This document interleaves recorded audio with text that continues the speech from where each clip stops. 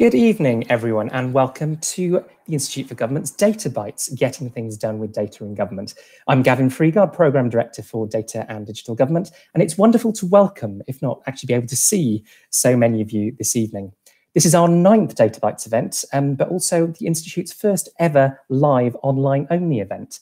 I would say it's a novel experience presenting without getting any audience feedback and having nobody to laugh at my jokes, but let's be honest, that's what happens at every Data Bites event. Now, as regular attendees will know, I usually start by asking who's been before and who hasn't, and I see no reason to change that tonight. So hands up if this is your first Data Bites event. Great, you're very welcome. And hands up if you've been before. Brilliant. I hope you're getting some perplexed looks from family members and flatmates right now. Those who've been before will also be pleased to see that our famous countdown timer is available online, but you'll also be pleased to know that I've got my own version of it right here as well to keep me on track. So I'm just going to share my screen with all of you and start with some housekeeping.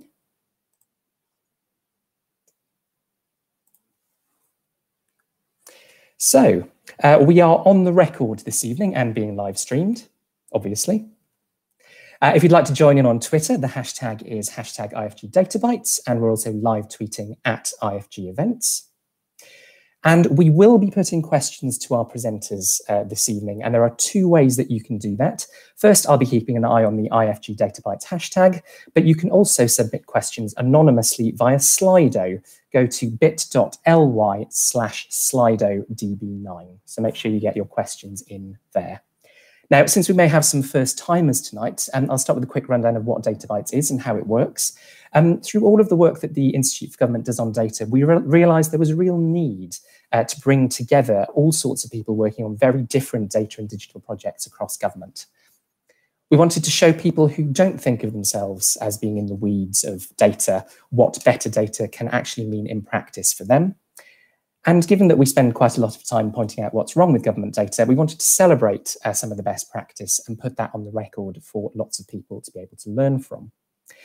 This is quite a different format to a lot of our other events. This is how it's going to work. You're going to hear 4 presentations on very different data projects. Each of our speakers will have 8 minutes. Yes, 8 minutes. There's that timer again. There are 8 bits in a byte, hence there are 8 minutes in a data byte. Once the presenter has finished their 8 minutes, they'll then face 8 minutes of Q&A. And I'll start that timer going as soon as I ask them the first question. So again, do get your questions in via Twitter and Slido. And once they've taken 8 minutes of questions, we will move on to the next speaker. If you'd like to see our previous Data Bites events, you can go to the link on screen now. Now, as I said, this is our 9th event. So because 8 is such an important number for us, we've celebrated the first 8 courses of our gourmet tasting menu, as one of my colleagues put it, by publishing a report today. It's got contributions from all 36 people who've presented about 32 different projects, but it also gave us the opportunity to draw out some key themes. Now, what were those themes? Well, we found that the sharing of data across government, which can lead to better public services, better policy making, and generally more effective government, is straightforward, secure, and widespread. That's in part thanks to high data quality across government, where different data sets can talk to each other because they use very consistent standards and identifiers. And all of that means that data is being used to its full potential across government. And if you believe that, you'll believe anything. Happy April Fool's Day, everybody. I think it'd be fair to say that in drawing out those themes, we did find there's still a great deal of room for improvement in how government uses data. One of the questions that we asked all of our presenters to date was if they could change one thing about data in government, what would it be? I quite like this answer from Simon Worthington, who spoke at our 2nd Data Bites event. Wow, only one thing. It is worth remembering, though, that we have come quite a long way and have achieved quite a lot. Again, I like this from Adam Locker, who presented our 6th Data Bites event. It's good to remind ourselves about how far we've come in that time. Do take some time to go to our website and devour that report. There's lots in there, including this wonderful quote from Yvonne Gallagher at the National Audit Office about an elephant which will need to be bitten off in chunks. I don't think supermarket supply chains have quite got to that stage yet. But as I said, do devour that report like your mountain goats overrunning a Welsh seaside town. Now, regular attendees will also know I usually take the opportunity to talk about some of the Institute's work and what we've been up to on data since the previous DataBytes event. The last DataBytes event was in February. I think it would be fair to say that quite a lot has happened since then. If there are weeks when decades happen, I think March has felt more like a geological era. This Lenin quote is very much the highbrow version. We have an internet version as well, for those of you who speak meme. If it weren't for the events of the last couple of weeks, I may have concentrated on the cabinet reshuffle, where dramatic events included the unexpected resignation of the Chancellor, Sajid Javid. That happened just 47 days ago. Or I might have focused on changes at the top of the civil service with new permanent secretaries being appointed. You may remember Philip Rotnam, the Home Office permanent secretary, dramatically resigned not so long ago. That was 32 days ago. Of course, since then, all of the charts that we've become used to seeing are much more sober and much more somber, looking at the spread of COVID-19, including this one from the Financial Times, underlining the importance of using and properly communicating data at a time of crisis, a theme I've no doubt that we will return to over the coming weeks and months. And it's actually with coronavirus that we start tonight. Our first presentation will come from Kirsten Mulcahy at the Social Investment Business, talking about how charities and others can better use social economy data to understand which communities may be most vulnerable at the time of COVID-19.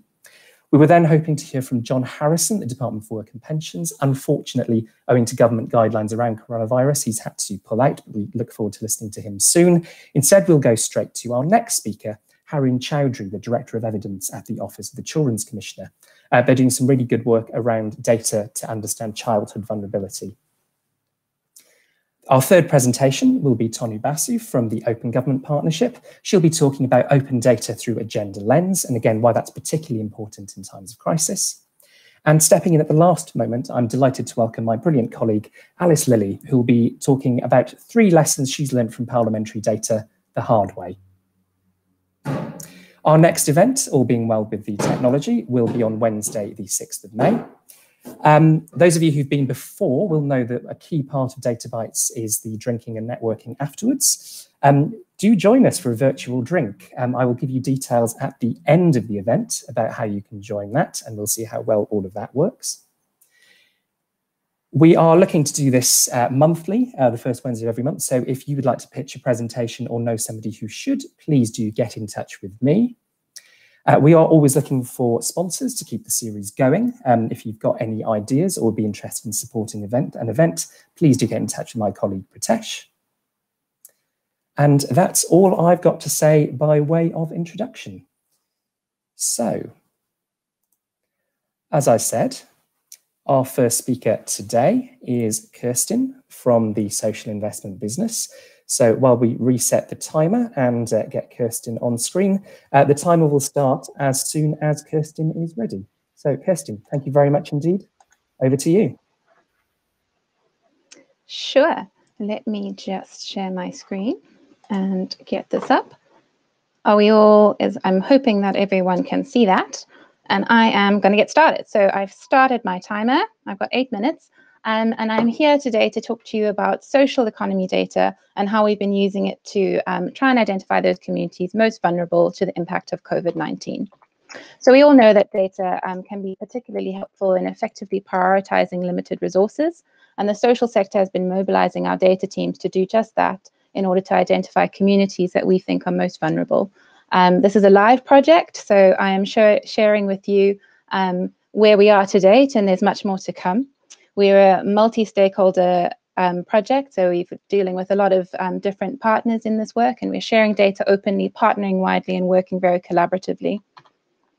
The 5 main aims of our project are essentially, the first is to provide real-time data to indicate changing economic vulnerability while the crisis continues to unfold, using that real-time data to then identify vulnerable communities drill a little bit deeper to understand the impact that's having on local economies and civil society infrastructure, and whether or not they're able to sustain the crisis, and bring all that together to hopefully inform and direct short-term interventions for emergency resources, and also longer-term interventions that people such as ourselves, social investors, are particularly interested in taking forward in future.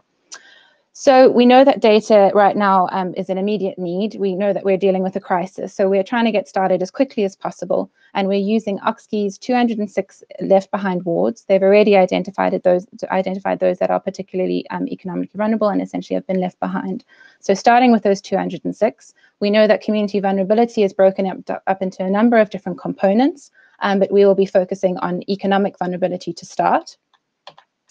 We are then prioritizing the first output on really fast, responsive, and easily accessible data. So our main aim for the first output is to create an economic health barometer, where essentially we would have every left behind ward and 4 economic health indicators that we update the data weekly, so we can have a live tracking of how local economies are faring during the corona crisis. The 4 indicators that we've identified are leading indicators in terms of what we think might influence changing economic growth in future. The first 3 relate to consumption or consumer spending, and the 4th one is relating to those that we think might start to apply for benefits in future. This is also this is the first output of our project. But in future, we are wanting to get to the kind of more longer-term paper and deeper data analysis. For now, we're really prioritizing fast, responsive, and easily accessible data. So how are we doing this? Well, we're relying critically on 2 data sets from 2 partners. The first is from Mpoku, who has card transaction data or spend level data that has been compiled on a daily level split by ward. So we can essentially see where people are spending their money through card transactions. They've compiled that across 6 different card and bank sources and kind of added demographic data, etc., before we get that information. We are then also supported by Turn to Us, who has data on their benefits calculator.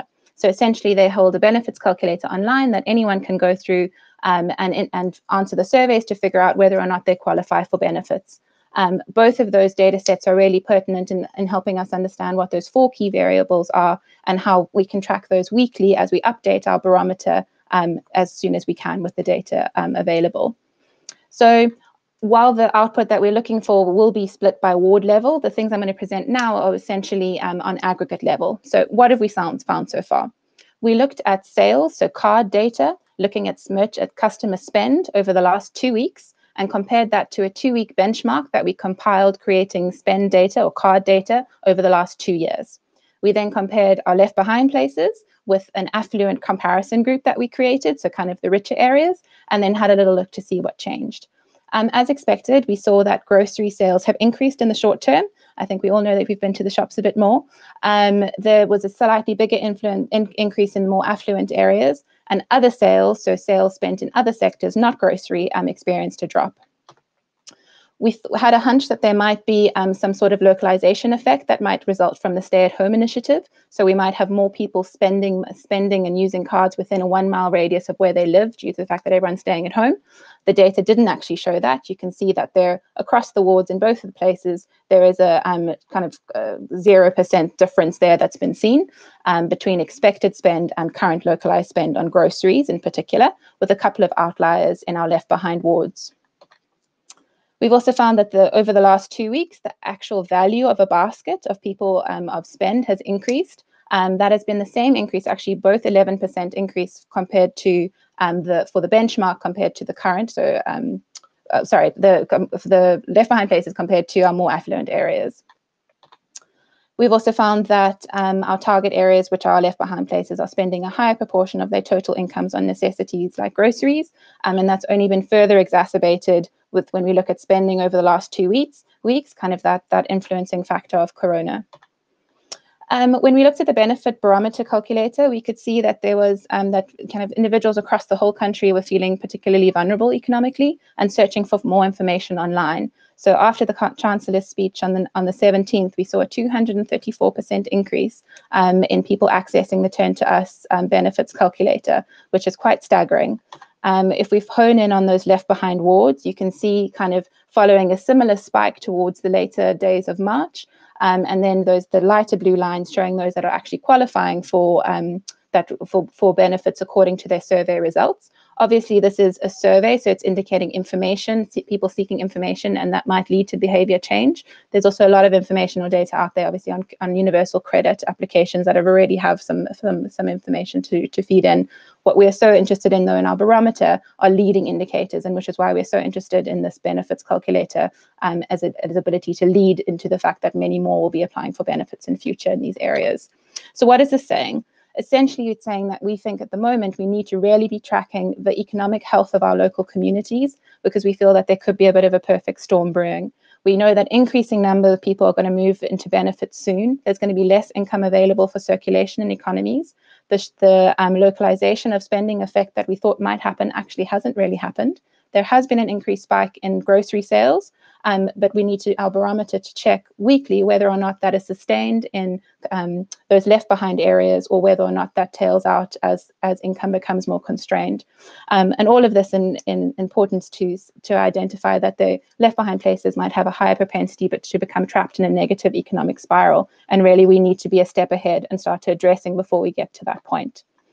So that's where we are, but there's still lots more to do. And I just want to quickly show you two things that we're trying to consider in terms of local economic infrastructure. There's so much more to this project to come. So the first bit is to really understand, while we see the crunch on consumers and constrained income spending, we also need to double check what the economic infrastructure is within those current wards, and whether or not with the constrained income vulnerability and reduced spending, whether or not they can endure or survive the COVID-19 crisis.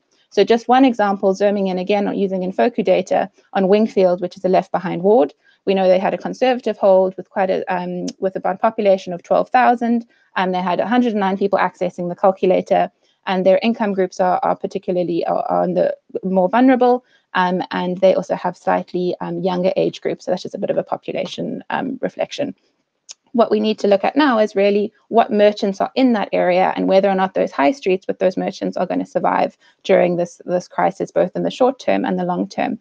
And obviously using that to inform any interventions that we might want to be placing into these left behind areas. So just quickly to look, there's three merchants there that we've reflected. I know my time is up, and the next real important part is how all of this is getting used. So we're trying to get out our daily data as quickly as possible and work on our more holistic long-term piece for a little bit longer, but hopefully getting that to you soon as well. Questions? Excellent. Thank you very much indeed, Kirsten. If you would like to ask Kirsten a question, please do submit it via the IFG DataBytes hashtag, or use our Slido, which you can find via my Twitter as well. So we do have a few questions to kick off with. Kirsten, I hope you can hear me okay. So I'll start with one of the questions we've had via Slido, Kirsten. Why was the turn to us source used? Wouldn't something like Citizens Advice or gov.uk be a more universally used source? So that's one question. And the second question from Slido, how the wards have been set in the left behind area? The ward set and left behind here, sure. So I mean, I think our first one, turn to us data, is particularly useful because it's acting as a leading indicator. And I know some of the data contained kind of on Citizens Advice or gov.uk could be similar in the sense that it's identifying those that are looking for information, which would then lead to hopefully some sort of behavior change and then into actual getting of benefits. So it's giving us a little bit of a leading indicator of what might change. To be honest, it was around accessing the data as soon as possible. And Turn to Us had a big data set. So, I mean, you can see from the UK, the number there, I think it was over 1 million, or maybe I'm exaggerating a little bit, definitely it was 250 in the space of a week, people that actually accessed their calculator. So that was a significantly large sample size, and they were able to send us and kind of share with us some partner data at a ward level to substantiate. But I think moving forward, honestly, the more data, the merrier that we can try and expand upon would be very helpful. For us, time was particularly critical for this project. Excellent. Another question that I've had sent to me. I suppose, how do you separate out the effect of COVID-19 from sort of other factors? That can't be particularly easy. Yeah. And so far, have you found people being very willing to share data with you? Yeah. Sorry, and I realized I didn't answer that left behind wards. So Oxkey had classified those already. So those 206 wards we took from kind of their very robust data. I encourage everyone to read the method. It was really very sound, and they drew on multiple or numerous data sources to establish what those 206 were. So that was kind of a steer straight away to get us information and out and giving what is needed fast. I think, I mean, to be honest, the attribution versus contribution question around COVID-19 creating the spike versus other influencing factors, that's important from a kind of more academic perspective, but I think we're also trying to be quite practical and realistic. And our main aim is that during crisis, we need data, and we need data now, we need it tomorrow. And obviously we want good data and robust data, and we don't want to, you know, there might be some influencing spikes there.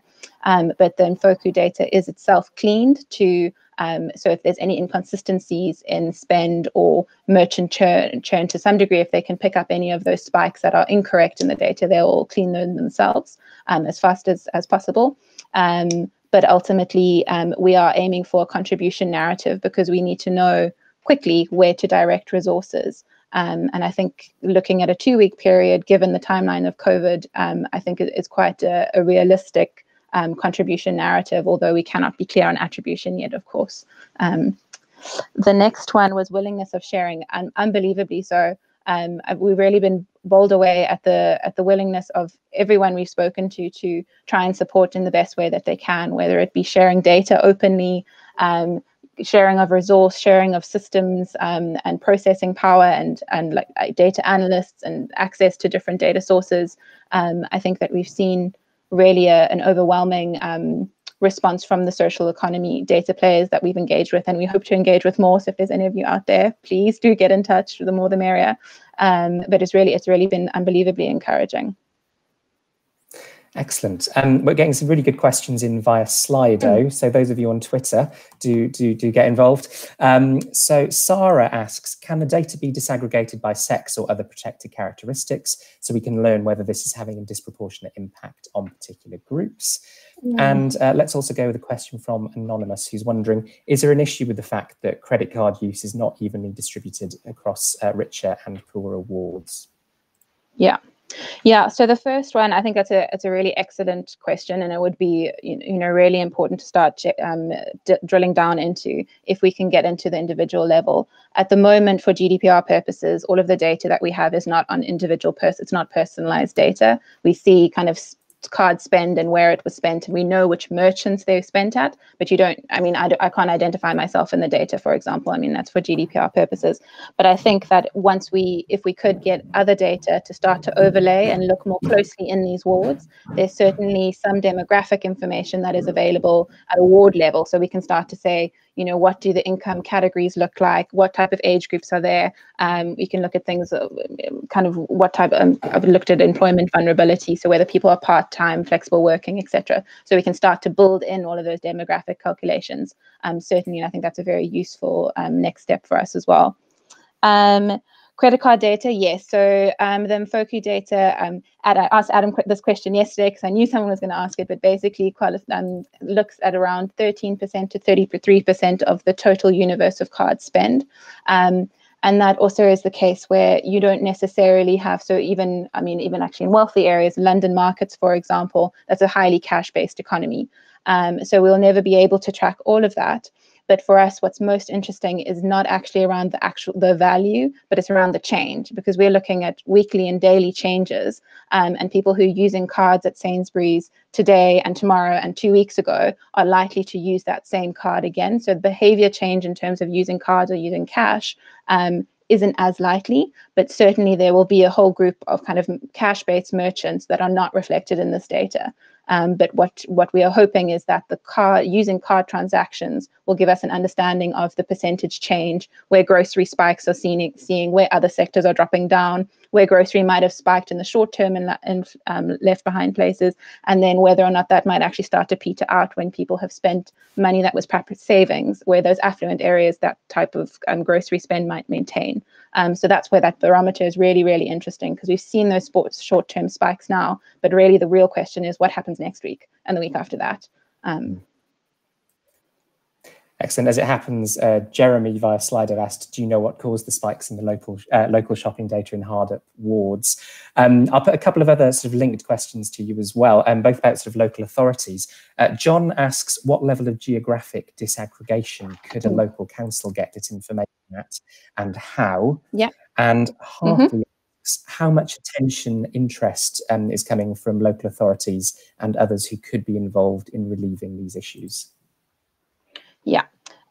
So at the moment, we have disaggregated on ward level. I believe, so Mfoku has definitely got postcode district level. And I do need to double check if it has postcode, but ward, there's like 9,300, 9,500 wards in the UK. So that is quite a smaller geography.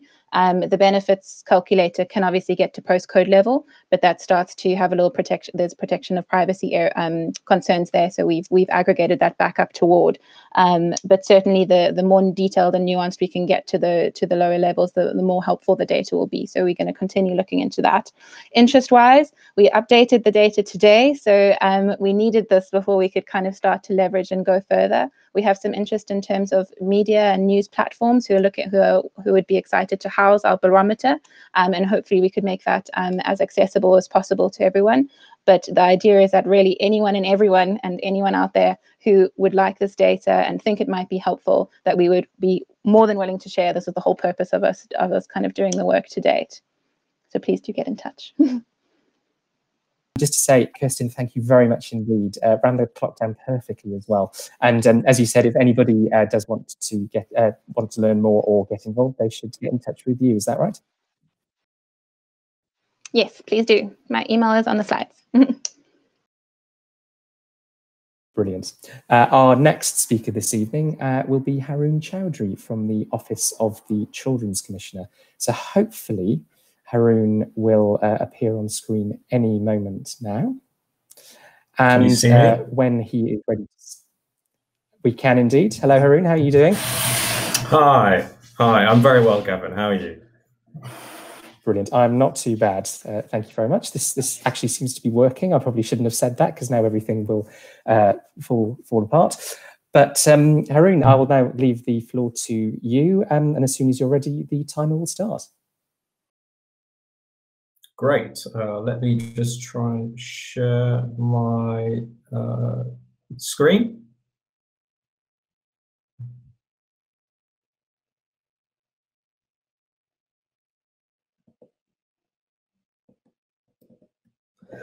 All right, thank you. I'm going to talk about how we at the Children's Commissioner's Office are using data to better understand childhood vulnerability.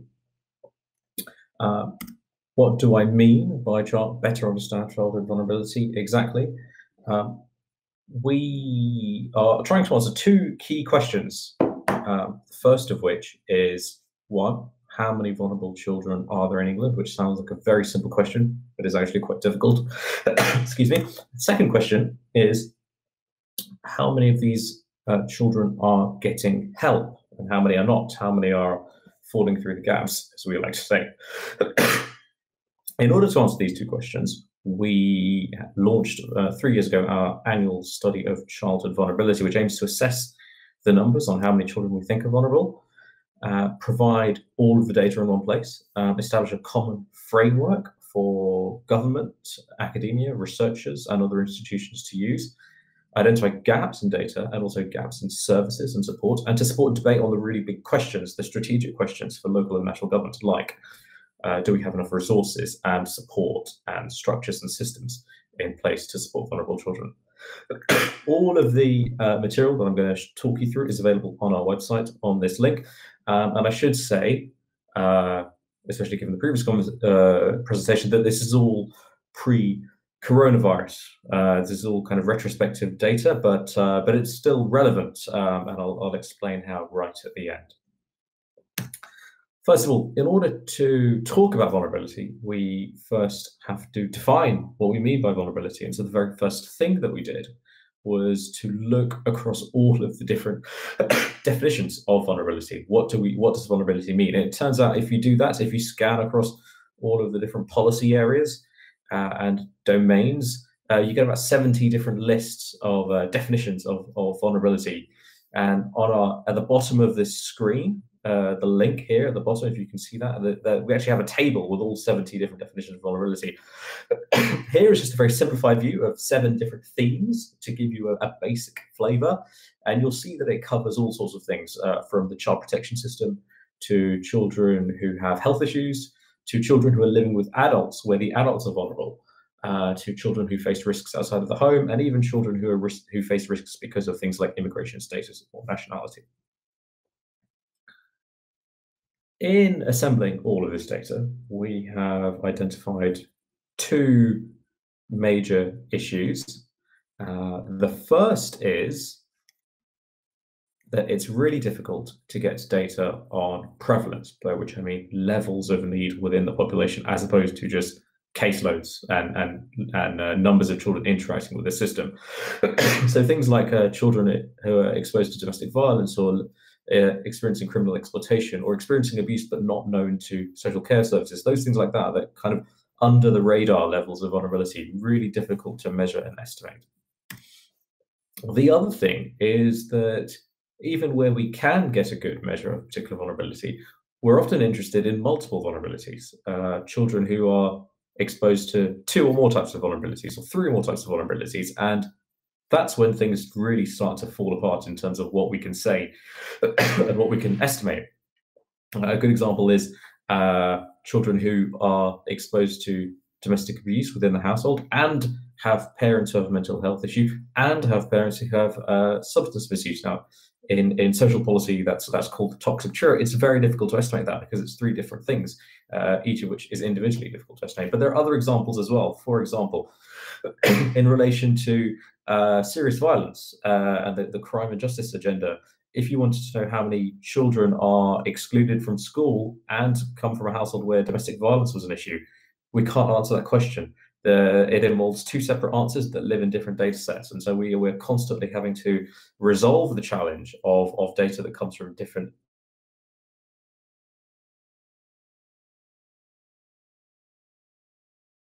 is trying to fill in these gaps through better data and through linking data. One example I'm going to talk about here is on the toxic trio that I mentioned on the previous slide. We've used survey data which asks adults about all 3 issues and about whether they have children in the household and about how many children there are, in order to produce our own estimates, which we believe are the first national estimates of the numbers of children who are living in households with where these issues are present. We estimate that about 2.1 million children live in a household where at least one of these issues is present, and 100,000 children live in a household where all of these issues are present.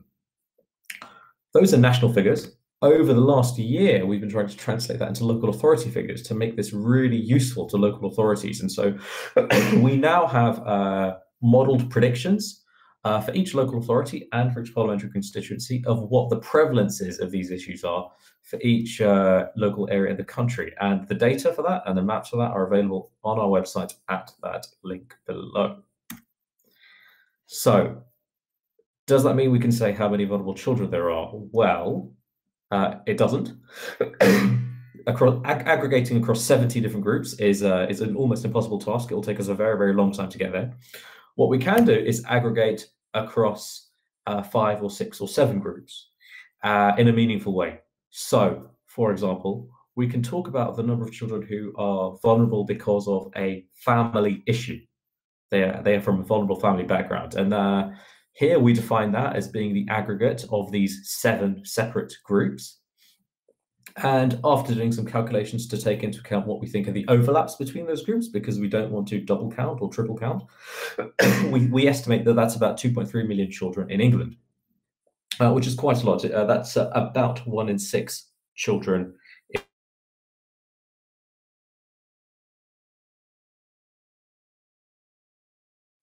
Going back to the start we don't just want to know how many children they are, we also want to know how many of these children are getting support. When we do that exercise, well, we know from data on children's social care that about 128,000 children are on are on a child protection plan or are child in care. About another 270,000 are on a child in need plan. That's about 400,000 children altogether. We also know that some children are in families supported by the Troubled Families Programme. On top of children's social care, that's about another 270,000 children. We are now at about 670,000 children. However, there's about another 700,000 children who are not, who are no children's services put on the radar but not already getting anything.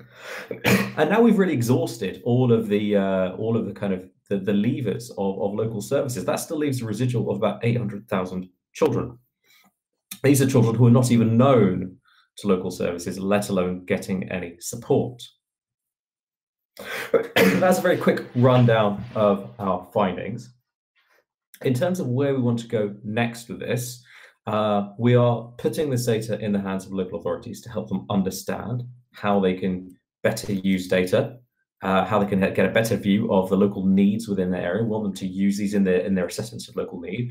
We're pushing forward to improve data linking. That's a really key thing. We are working with ONS and government and others to create a step change in the way that administrative departments share data with each other. We also want to improve what is measured. You know, a real problem here is that too much of what we want to know isn't measured in the first place, and that's where we need new data. And finally, just to bring it back to coronavirus, as I said, this is all pre-coronavirus. However, we are finding that it is actually very useful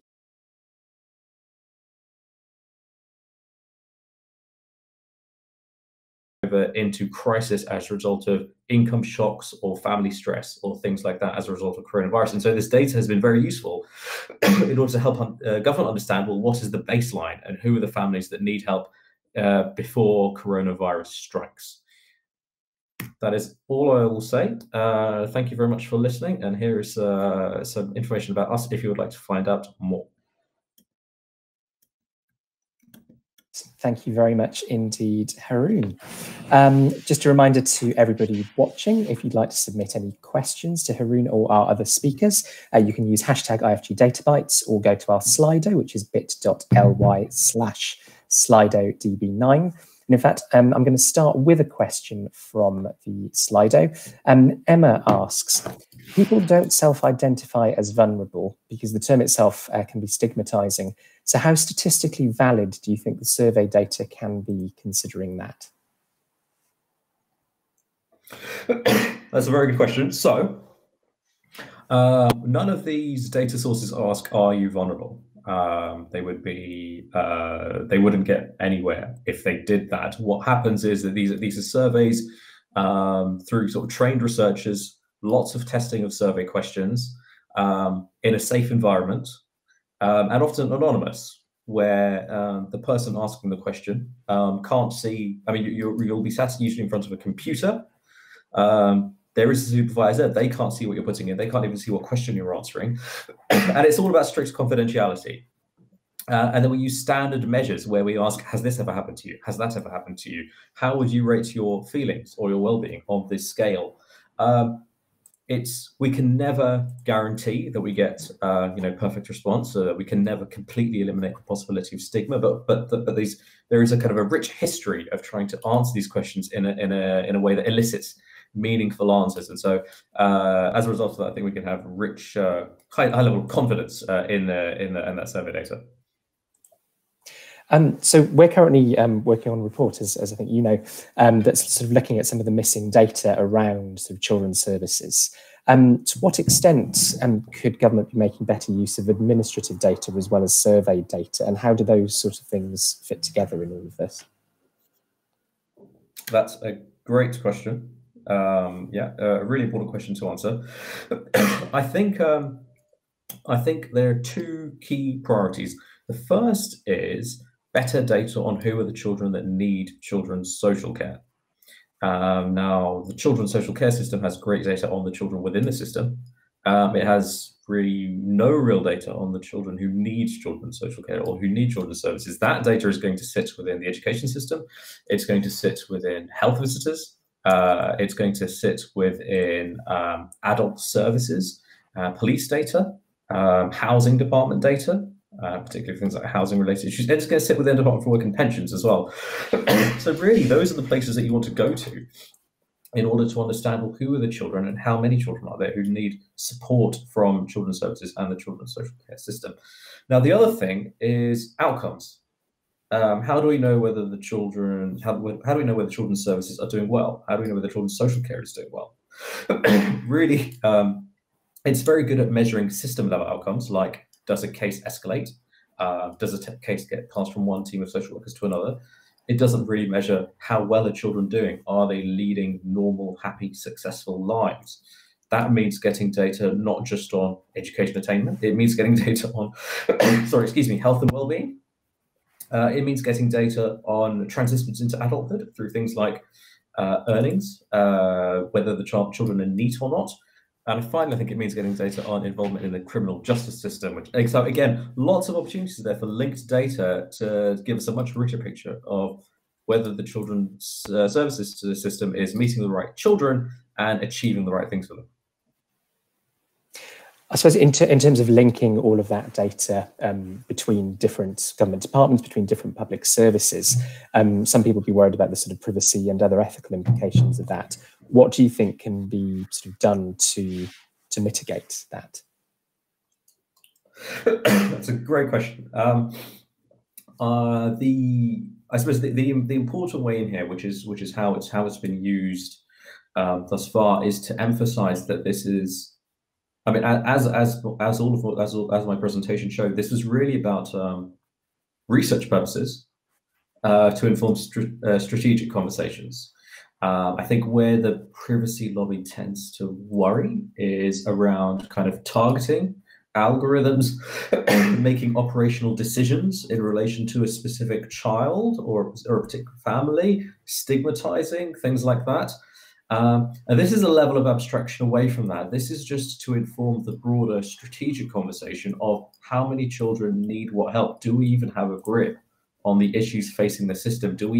Are we even able to answer the question of whether the systems have enough money and are reaching the right numbers of children? And we don't because of these issues around data linking. We can use data linking to better answer those questions without doing the kind of micro level infringements that people might be worried about. Great. So we've got just over 2.5 minutes left. Again, if anybody does want to get a question into Haroon, you can do it via #IFGDatabytes or on our Slido as well. I'm going to ask you one of the sort of big questions that we ask all of our speakers, and in fact, a lot of those answers ended up in the report we published today, which is, if you could change one thing about the data that would make your job easier, what would it be? That's a great question. I think I'm going to sound a bit Orwellian here, but I think it would be great if there was just one indicator, one unique identifier for children or families, maybe the NHS number or something like that, which all departments used. And other countries do this. It's not mad or bizarre or crazy. Other countries do this. They say, okay, this is your ID, and every department in the trucks has to use that ID. So I suppose why do you think those things haven't happened? What are the sort of hurdles and barriers to better data on this front? Well, excuse me.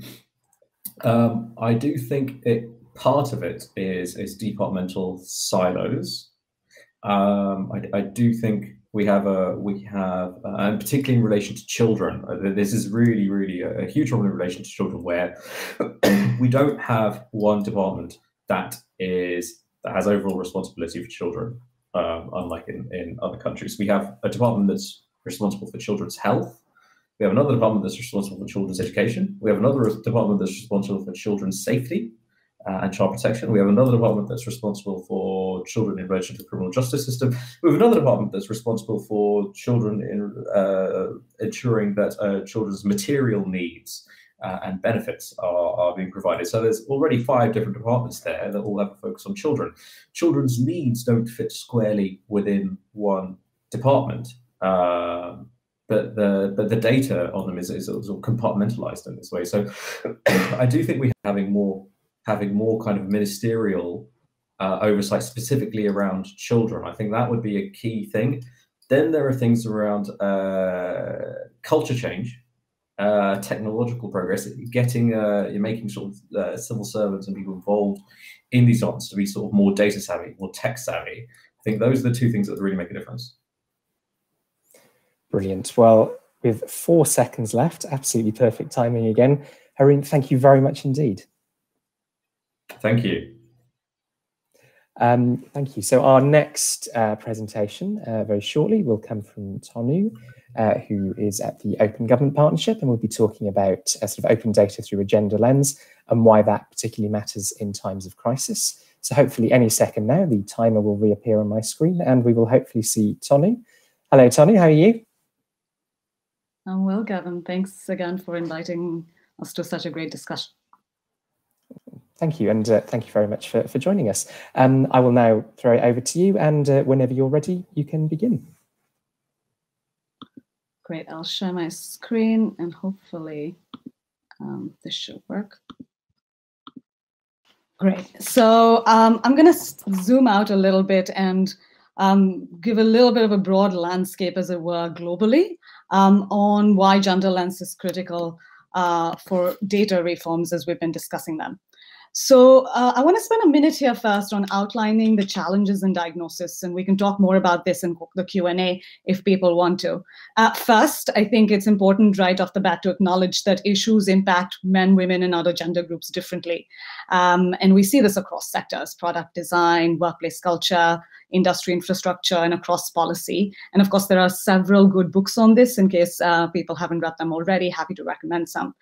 The second thing is, I think that achieving gender equity requires better quality and more easily accessible data. And because there is a lack of data on these challenges, there are often lack of policy measures to tackle this. So, one instance we've seen in our work in the Open Government Partnership and partners working on this is on a seemingly gender-neutral policy issue like anti-corruption. Women are impacted significantly differently by corruption. A recent report by Transparency International, one of our partners, found that women are subject to trafficking, sexual extortion, harassment by public authorities. And these incidents remain underreported and untracked, and subsequently there are weak policy measures to tackle them. And this missing data issue on gender isn't just a developing country problem, which is often another thing we hear a lot. One of our other partner organizations, Access Info Europe, just released a report last week highlighting that in the 7 EU countries they examined, including the UK, on average, they only publish about 57% of gender-related data, and they have the whole set of data they look at on this. I want to situate this conversation on where we sit today and what will come after, in addition to all the other examples on policy areas that I want to give. There's certainly a lot we don't know about COVID-19 and the pandemic, when this will end, how this will affect our economies. But I think as we look from our policy lens, whether it's working with on the economy, whether it's working on social care, on how will it affect women, other gender groups differently. And I'll touch on some of these where possible throughout the presentation. Moving on from diagnosis and focusing on action. One of the things I want to do here is just suggest 4 ways to splice how we look at gender lens and gender data needed for policy intervention, especially around data collection, publication, and analysis. Where I sit as an international multi-stakeholder, multilateral partnership called Open Government Partnership, and we've been working with 78 member countries and civil society partners, and together we've seen them make about 4,000 or more commitments, as we call them. I'll illustrate some examples that we've seen over time. This slide is talking about Break the Roles, a gender campaign that we started last year, encouraging people to mainstream gender across their open government reforms. Now, in the 4 areas, or sort of the 4 sets of data that I'm encouraging people to think about in thinking through a gender lens. One is, what kind of data do we want that in thinking about representation and opportunity gaps? So one example I want to share is from Argentina. As part of their OGP Open Government Partnership commitments, they wanted to look at gender disaggregated employment data, how to collect it, to better understand where and how women engage in the workforce. Now, women engaging in the workforce is a huge issue around looking at leadership, participation, and pay in the workforce. Another example I do want to highlight around representation and opportunity gaps is on a seemingly gender-neutral policy like public procurement. On one hand, who governments give contracts to is something more and more governments are recording and putting out there through, their open contracting data efforts. We all know that only about 1% of contracts globally go to women-owned businesses. So Kenya is the first country in OGP that is committed to collecting gender disaggregated data on procurement, which might provide a lot of information on how to better design bid processes, and where women and other communities interact with the procurement process. In thinking about the COVID crisis, I think we're seeing a lot of data on employees, men and women who work in precarious jobs, and how the economic crisis after will affect them. We're also seeing data on women comprising a large percentage of health and social care workers. So in thinking through what social protection measures are offered to them after, it's important to think through these data gaps. The second lens I'd want to think through is what kind of data is needed to tackle gender-specific challenges. One example I want to share here is from Uruguay, where to facilitate access to and publishing of better information on gender-based violence, they sought to publish it in open data form and provide it publicly to enable women's groups and others to look at advocacy issues better. Another example of what kind of data is required to tackle gender-specific challenges is, of course, around gender pay gap. The more information we have around salary bands, the better we will be able to close those gaps effectively, both at the organization, company, and macro level. The third I want to offer is looking at gendered impacts of specific policy. The example here I want to offer is from Canada. Now, Canada is implementing an analysis, what they call the Gender-Based Analysis Plus, that looks at gender-based impacts for all budget measures as part of a broader commitment under OGP that enables citizens to better understand and track spending and procurement processes through gender-based analysis, how it differently impacts men, women, boys, girls, and other gender groups. And then the last question I'd like to leave us to think about is, how do we look at how men and women access services differently? Now, one example I want to share is from Seoul, South Korea, where they were thinking about how to involve communities to develop open subway transfer maps. And so they involve citizens groups and different citizens groups, men, women, the elderly, because in recognition of the fact that women are able to access and use public services like transit very differently. In closing, I think I want to think about sort of 4 big areas that we can think through going forward as we think about data science and gender. One, how to mainstream gender into open data reforms. We're all talking about open data at the policymaker and activist level. Second, how to improve the use of gender data for policy, not just gender targeted, but gender neutral, as we might like to think of them. The third is, how do we look at gendered impact of policies, not just in the long term, but also upon launch and in the medium term. And fourth and lastly, really importantly, is not just look at data, but understand and co-create what kinds of data are important by involving women in different gender groups into conversations to see what data makes sense and not in thinking through long-term impact. And that's my alarm all the time now.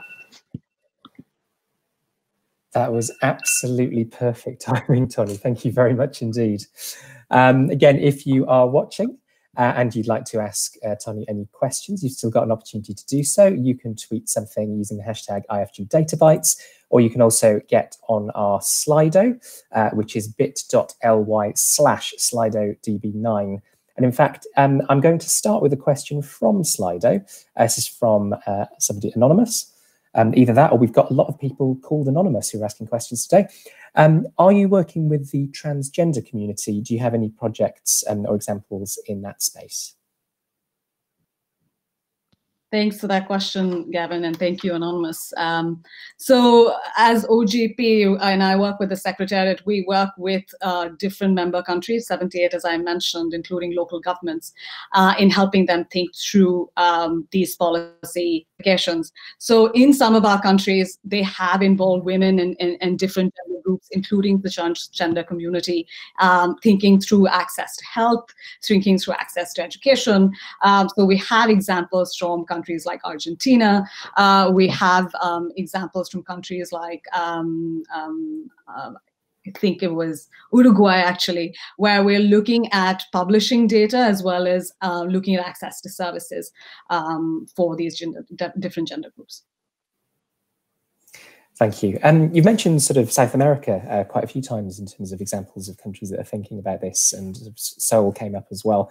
Are there any other sort of success stories globally that the UK and others should be looking to, or things that we should all be looking to avoid?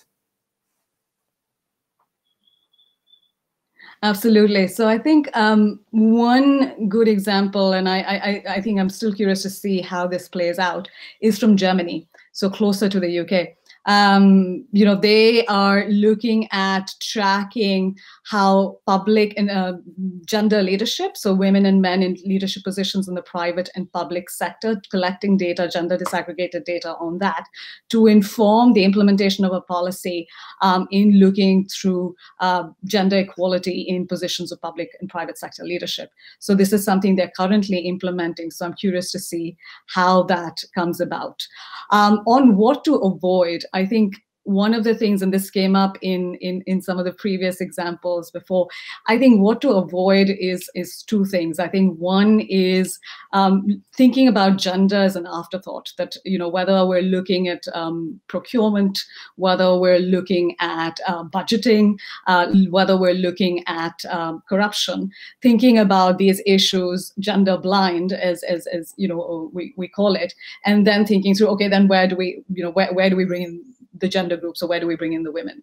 But actually, in thinking through policy, thinking through where do I need data on where these impacts the different groups, where they have access to different groups, what quality these different groups receive, and where they can be brought in as participants in thinking through policy, both design as well as implementation. I think that's one. And two, especially in thinking through privacy, because data privacy is such a huge concern. And we have, you know, especially where, and we've seen this around COVID-19, right, is where individuals are identified, or where there's an identifiers at the individual level, it becomes extremely problematic and could be misused both by the public and private sector. Great, thank you. Anonymous is very busy tonight. We've got another one on Slido. Canada's gender-based analysis of public policy sounds fascinating. Is there any evidence it has changed public policy decisions? That's a good question. So Canada's gender-based policy decision tool, actually, it's a tool that they developed a couple of years ago, and they're encouraging every department in the Canadian government to use this tool to analyze how how this is used. Now they've also used it as a lens in thinking through development plans and policies at the provincial level. So I think it's still too early to see whether decisions have, what long-term impact it's had. What it has done is actually think through at the local level, at the national level, where budgets, where impact is bringing in men, women, and other gender groups in a meaningful way. Thank you. This one is from my colleague Kaitaki. I think it's my colleague Kaitaki on Slido. He's actually done quite a bit of our diversity analysis of UK government. She asks, what are some key policy issues in the UK for which greater availability of gender-related data would be useful? That's a really good question. So I think in the UK, I mean, the UK was one of the first, one of the pioneers on open data within OJP and some critical anti-corruption issues. Over time, and we have several partners who've done fantastic analysis on this from the open data community on how this is going. I think a couple of things that the UK could do better. One is on contracting, because public procurement and looking at open contracting in the UK, I think looking at gender disaggregated data on where men and women, other groups receive contracts and making that more easily available, I think that's one. Second, I think there is a lot of information around access to services. The UK's gov.uk and service user interface is excellent, but I think providing information both at the end user, so the citizen level, but also at the advocate level on services like licensing to taxation, I think providing that in more accessible manner, because that is information that they have, will be very useful. The third is, I think, around anti-corruption. I think this is a big priority that we've seen, at least on the OGP side. The UK government gave a lot of airtime and focus on, including ending anonymous companies. And I think, like I talked about procurement, this is another area. I think in Italy, in OJP, actually, that's one of the first countries that's looking at the data in their company register that track shadow companies. Or encouraging company ownership online on the gender disaggregated basis. So I think putting that out would be very useful. And lastly, I think at the local government level, there is so much value that the UK and leadership that the UK is showing, especially on citizen engagement around innovations like Citizens Assembly. We've seen this around budgets, we've seen this around climate change, including here in London. And I think how different communities, and they've been very thoughtful in their methodology of involving different communities. And we have partners like Involve, and of course the Parliament being very involved in this effort. So I think looking at how different communities and gender groups have participated out in these processes and in the outcomes coming out of it, publishing that and talking more about that would be very useful. Brilliant, thank you. Time for a very quick final question. I suppose, how optimistic are you about the future of the agenda? It feels like, thanks to things like the OGP Focus and Caroline Criado-Perez's book, we are talking a lot more about data through a gender lens than we have done before. I don't know how you feel about that. Is that right? I think you're right. I mean, invisible women, I had a lot of people in our community talk about it. And I wonder, though, if we're still in a policy bubble where people are talking about gender data and open data through a gender lens. So I think I am optimistic. I think the conversation is going in the right direction. How we involve more and more communities, private sector talking about it, businesses talking about it, lawyers talking about it. I think that would be really the next level of conversation on this. Fantastic. Perfect timing again. Tony, that was great. Thank you very much indeed. Thanks, Gavin. So we move to our final presentation of the evening, which will be my colleague, Dr. Alice Lilly, talking about parliamentary data. So hopefully any moment now, Alice will appear on the screen. Hello, Alice. Hi, everyone. It's nice to see you through a platform that isn't Microsoft Teams. It makes a change, doesn't it? It does indeed. The timer will appear on the screen any moment now, and you can begin whenever you're ready. Thank you. Great, thank you. Hello, everybody. And let me just get my presentation up for you. So there we are. So as Gavin mentioned, I would like to talk to you today about 3 things that I learned the hard way about parliamentary data. So I learnt about parliamentary data through this project that we started doing at the IFG back in 2018 called Parliamentary Monitor.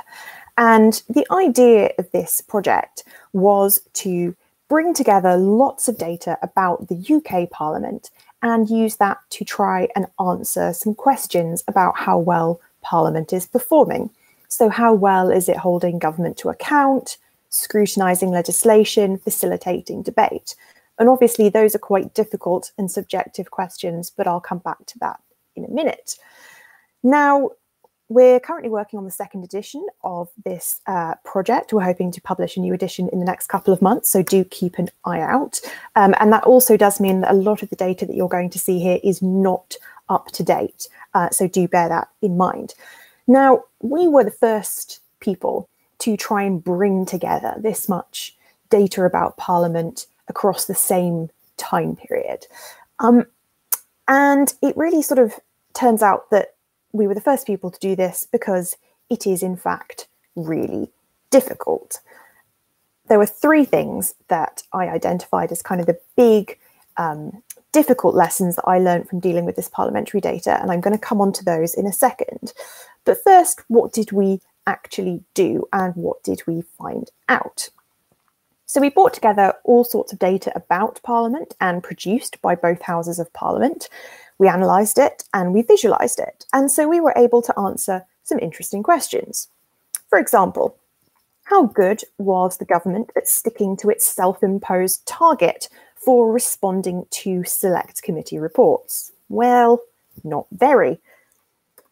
How often were MPs asking urgent questions of ministers in the House of Commons?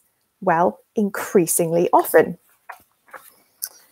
How much chance were MPs getting to debate pieces of secondary legislation that they were perhaps unsure about? Very, very rarely. And how much did it cost to run the UK Parliament compared to how much it cost to administer all sorts of government departments? Well, perhaps not as much as you might think. So there was a lot that we were able to learn from using this data and pulling it together in this way. But as I said, no one had done this before because it's really hard to do. And I've learned three things about parliamentary data and about how we use and present parliamentary data. And I think it's worth saying that even though I am here talking about Parliament, a lot of the issues that I'm going to mention are also absolutely applicable to government, and I'm sure some of them will be familiar to you. So the first thing to say is that parliamentary data is really fragmented. What you're seeing on your screen at the moment is all sorts of data relating to secondary legislation. Now, data is produced in relation to secondary legislation across both houses and across all sorts of parliamentary committees. And of course, that data doesn't always match. So some data might look at secondary legislation passed in a parliamentary session. Some might look at secondary legislation passed in a calendar year. And people count different kinds of secondary legislation. So what this means is that it's incredibly difficult to actually try and trace things, and you're often ended up with data sets that simply don't match. Or take this example. So here you're seeing the House of Commons and House of Lords annual reports and accounts. And you'll notice that the categories of spending included across the two houses are not quite the same. So it's not always obvious that you are comparing like with like. Now, there is good reason for all of this sort of fragmentation. Firstly, you have effectively two different institutions in the UK Parliament, the Commons and the Lords. They are run differently, they have different rules, they have different roles, so it's unsurprising that their data might differ. And then the key thing really is that in terms of everything that Parliament does, all the different groups and organisations and bodies within Parliament are always looking at things from slightly different angles. They're interested in slightly different bits of processes and procedures. So it's very understandable then that the data that they produce reflects this. But it also makes it very difficult for anyone to actually trace things through the data or try and sort of make robust comparisons. The second thing I learned is that parliamentary data could be much more accessible. Parliamentary Digital Service has done a huge amount of work in recent years, and we've seen some real improvements to sort of the Parliament website, and that's still ongoing. But there's more to do, and this can be pretty simple. So here is lots of data contained in things called the sessional returns. So those are big bits of information that are produced by the Commons and the Lords at the end of every session of Parliament. And they contain data and statistics on absolutely everything that Parliament does. So they are an absolute treasure trove. They are also, however, PDFs. So when I first did our first edition of Parliamentary Monitor back in 2018, I spent hours, and I mean hours, simply putting this data into spreadsheets so I could analyze it. And those sessional returns that I just mentioned are published only at the end of every parliamentary session.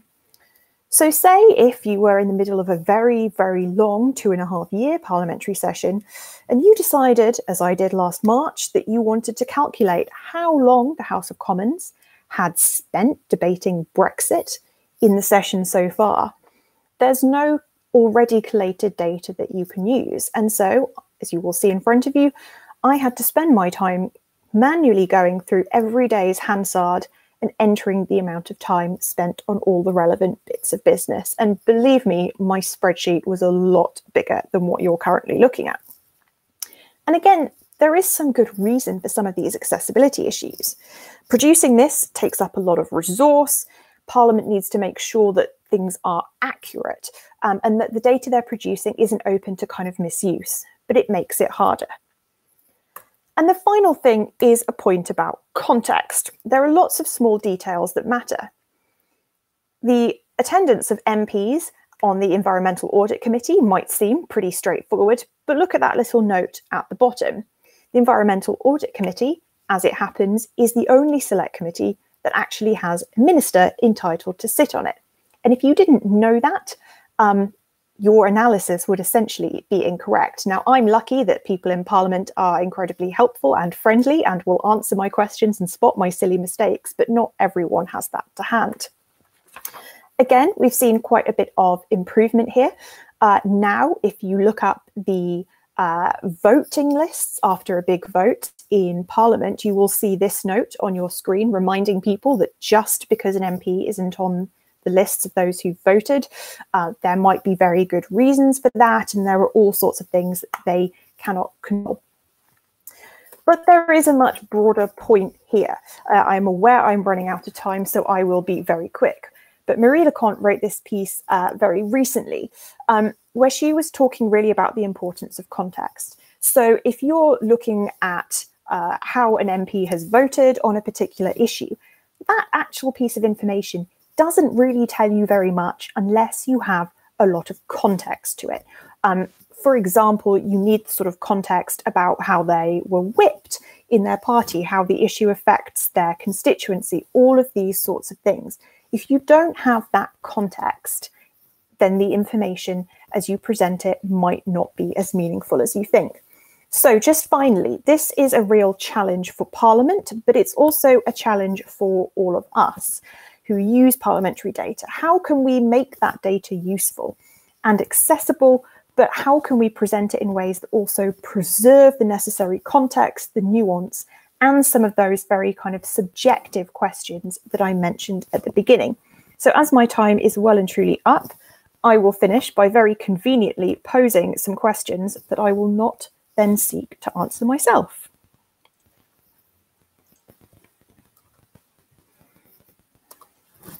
Brilliant. Thank you very much indeed, Alice, especially since you didn't know that you'd be doing that all of 2.5 hours ago. As tempted as I am to start with what are our different needs when it comes to parliamentary data, how do we balance different needs of coherence? How can data be accessible in a way that doesn't remove important context? And how do we use and present data in ways that acknowledge its limitations? I'm not going to do that to you. But I thought I would start by asking, Are there bits of good practice? Are there sort of green shoots, or indeed in the Lord's sort of dark red shoots, that we can look to for people who are trying to do this better? There definitely are. So something that we're kind of seeing at the moment is, on the one hand, we're seeing PDS kind of continue with lots of aspects of improvements to the website and things.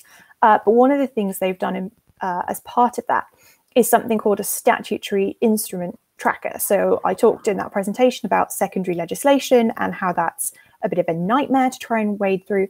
Actually, PDS and Parliament have created this bit of their website where you can actually go and see information about those SIs all in one place. So I think that's really positive. The other thing is that the House of Commons Library produces things that they call parliamentary information lists, which don't sound like the most fascinating things in the world, but they are incredibly useful.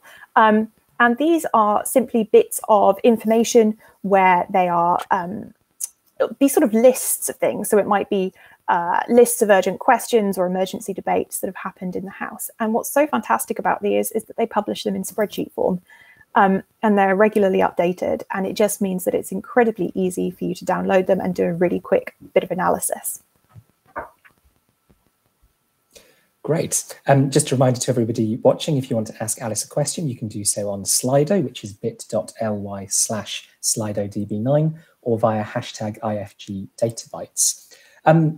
This is a conversation that we've had many times in the office. There's quite a lot that sort of could be fixed. I mean, where would you start? What are the sort of easy wins, do you think, in making all of this better? So I'm not sure how much there are easy wins.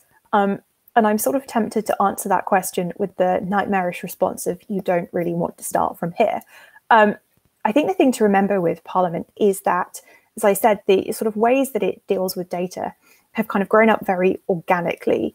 So every time that Parliament gets a new procedure or something like that, data will kind of be collected on that. And what that means is that you obviously end up with quite a kind of complicated and messy system.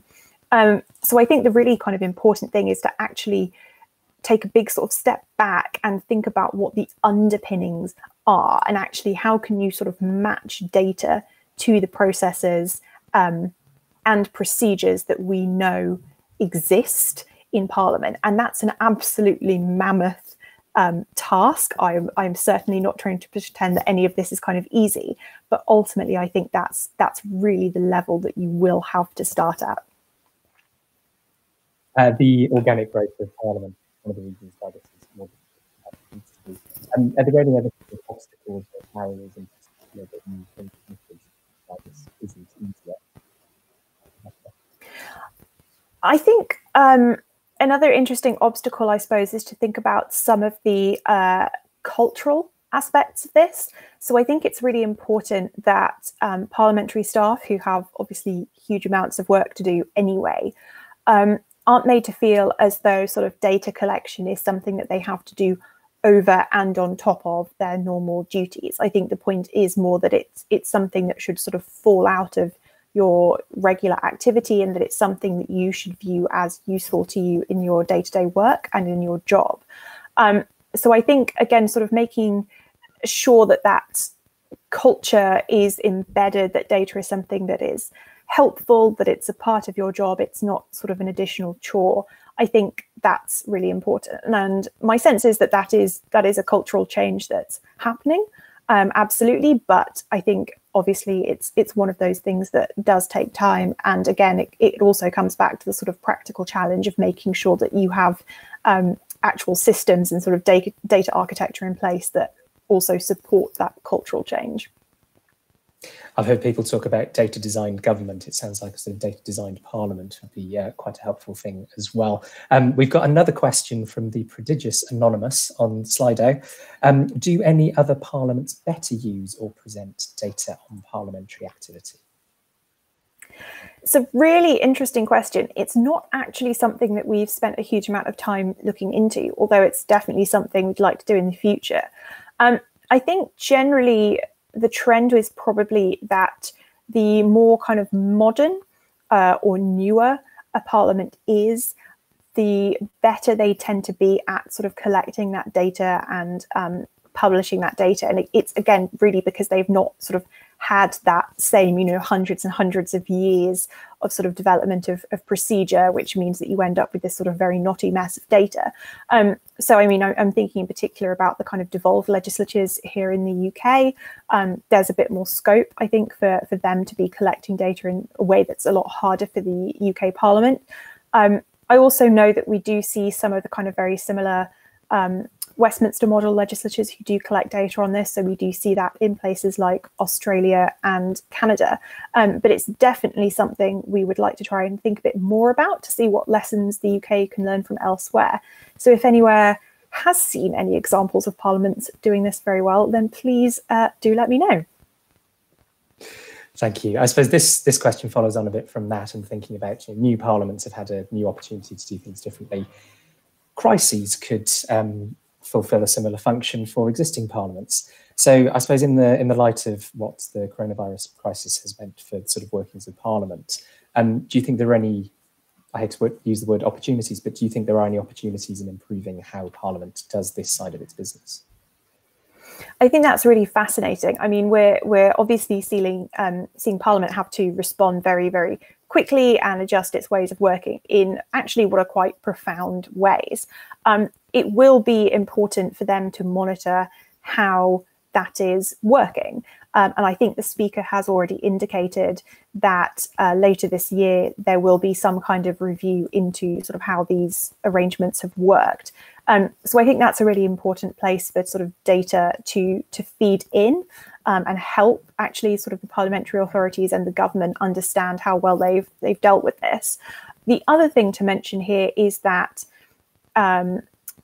before, of course, everything was dominated by coronavirus, one of the things that we were thinking about a lot is the plans for restoration and renewal of the Palace of Westminster, which is still something that is coming down the track and is obviously an absolutely huge project.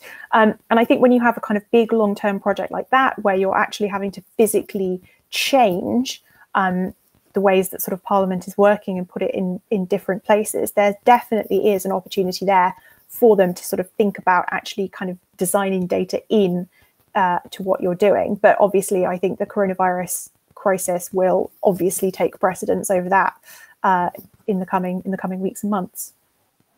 We're pretty much out of time, so don't feel that you have to answer these questions. We can always pick them up over drinks shortly. But Matt on Slido has asked to what extent is establishing a data culture in Parliament limited by the largely non-data or non-numerate background of members than officials? And Glyn asks, how much overlap is there in the Venn diagram of the hidden data architectures of Parliament and government?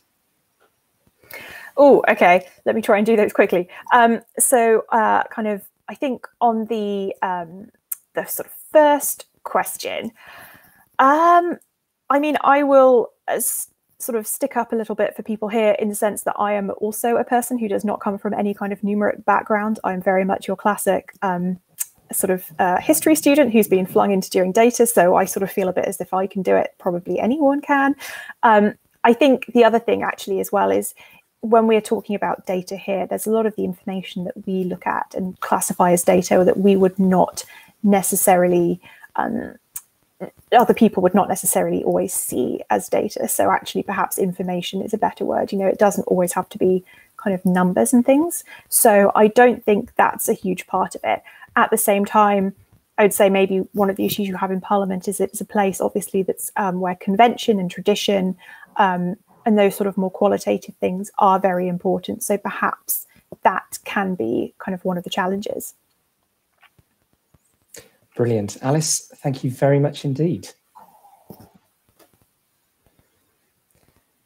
So this is normally the point in a Data Bytes event where I say I am the only thing standing between you and the free drinks at our reception afterwards. But you're all working from home, so I'm making no judgments. Some of you may have been playing drinking games to how often people mentioned PDF or unique open identifier. I don't know, and I'm making no judgments. But very shortly, I will put up the details on screen for those of you who would like to join us for drinks while I make some final parish notices. So let me just do that now.